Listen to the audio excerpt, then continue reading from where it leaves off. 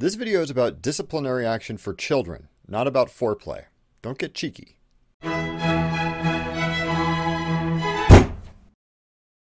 A recently published meta-analysis in the Journal of Family Psychology examined numerous studies on spanking as a disciplinary measure for children. The paper's authors, Elizabeth Gershoff and Andrew Grogan-Kaler, brought together data from over 50 years of research, collected from over 160,000 children to answer one simple question: is spanking children a good idea? In short, probably not. The study shows that spanking is significantly correlated with several negative outcomes as children mature into adults, such as antisocial behavior and some problems with mental health, and it doesn't seem to be particularly effective at correcting behavior or encouraging short-term or long-term compliance in children, at least compared to other disciplinary measures. But wherever it's been posted, hundreds and hundreds of well-meaning individuals have left comments recounting some anecdote about their own experiences with spanking and assuring everyone that the study must be wrong. In fact, the authors anticipate this and note that there's an incredible positive correlation between having been spanked as a child and believing that spanking is an appropriate disciplinary technique. But the problem here isn't that people still believe in spanking despite the evidence. It's that they believe that their personal anecdotes are sufficient evidence to discount the study. Now, if you're a fan of science, or THUNK, you probably already know that intuition isn't always the best measure of truth. You might have even heard the phrase, the plural of anecdote isn't data, meant to dampen people's enthusiasm for generalizing their own personal experiences. But anecdotal evidence isn't worthless. In fact, it plays a fundamental role in a lot of rigorous scientific research. It can be really important, and we should use it, but we should know what it's useful for. This is how information flows in science. You make observations and get an idea for how things might work. You collect data about those things. You analyze that data, and then, if it looks like your idea was right, you give it to other people to check. This structure is great for learning new facts about the universe because it flows from specific to general, from isolated events to grand overarching theories, from hey, this happened to hey, these are the rules for things happening. Anecdotes are absolutely useful to this process. They belong right here at the beginning, as filtered information to help us recognize potential patterns that we might experiment on.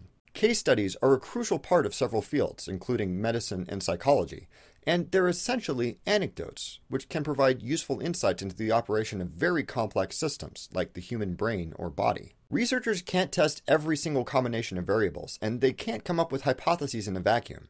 They have to have some idea of what might be going on, and anecdotal evidence is often enough to get ideas percolating as to what that might be. For example, when Phineas Gage got a railroad spike through his head and kept on living, it became apparent that the parts of his brain that the spike had destroyed must have had something to do with his sudden change in character. That gave researchers a ton of new ways to think about the brain and how they might do science on it. So, anecdotal evidence has its place here at the beginning of the scientific process. The problems only arise when people try to use it further on down the chain where it doesn't belong. First, anecdotes don't belong in the data collection stage because they're loaded with observer bias. Objectively verifiable numeric measurements are much more useful for figuring out what's actually going on. Human brains aren't great at being neutral observers. The sort of stuff that we pay attention to and how we interpret it is always colored by things beyond our conscious control. For example, if you go through some sort of traumatic event and rate how upset you are immediately afterward, and then 5 years after that, it makes some sense that you would be less upset with some time to process. But you also end up believing that you were less upset immediately after the event, which makes less sense. Scientific data, on the other hand, is sanitized of as much of that sort of bias as researchers can manage. Double-blind studies where neither the experimenter nor the test subjects know if they're getting real experimental medication or sugar pills are a fantastic example of this. Even if you're the most diligently impartial scientific observer ever, the expectation is that you'll construct your experiment so that it wouldn't matter even if you were biased. In contrast, our memories of our personal experiences are subject to everything from how the question is phrased to whether or not we've had lunch yet. Anecdotes also don't belong in the analysis of data. In proper scientific research, the numbers should really speak for themselves. Statistical analysis is one of the most powerful tools that humanity has ever discovered for finding meaning in numbers. CERN records millions upon millions of data points for each one of its experiments, and statistics is the only way that they can sift through that data and say with any degree of justification, there is a 99.999% chance that this is the Higgs boson. Scientists have to justify which data they include or exclude from their analysis according to strict rules. If it seems like a particular data point might just be an error in measurement, they have to use statistics to justify throwing it out. If the math says to keep it, they're stuck with it. Anecdotal evidence, on the other hand, is qualitative, not quantitative. It might feel like our personal experiences are representative of larger trends, but without real data to back that generalization up, all we can really say is, hey, this happened to me once. Some of the things that you experience are going to be abnormal. You might be in the 1% of Prius owners who have had problems with dependability, or the 1% of Fiesta owners who haven't. Without real data to compare that experience to, without rules for determining how weird your anecdote is or isn't, all you've really got is one point and no way to know if that's how the world usually works or how it just worked that one time for you. Finally, anecdotes don't belong in the peer review stage. This is what's happening with this study. People are citing their personal experiences and saying that the paper must be wrong.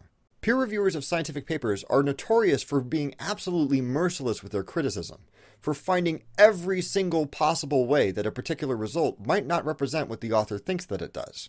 They frequently question the methodology, the quantity of data, the statistical test used, or their applicability or reproducibility, or any number of things. But if they ever go so far as to call out someone's results, they had better have at least an equally rigorous study with compelling contradictory results. This is what happened with Andrew Wakefield's positive link between vaccines and autism. He fabricated a few data points to make it look like maybe there was some link. In response, many researchers meticulously collected huge quantities of conflicting evidence to prove beyond any doubt that no such link exists. It wasn't enough to say, hey, I got vaccinated when I was a kid and I turned out fine. They needed to show something bulletproof and better, something even more sanitized and rigorous that contradicted his findings. This is why assertions like, I feel cold, so global warming must not be a thing, are so laughable. Scientific findings can be right or wrong, but there is always a meticulous process of data collection and analysis behind their claims, a compelling justification for believing them to be true.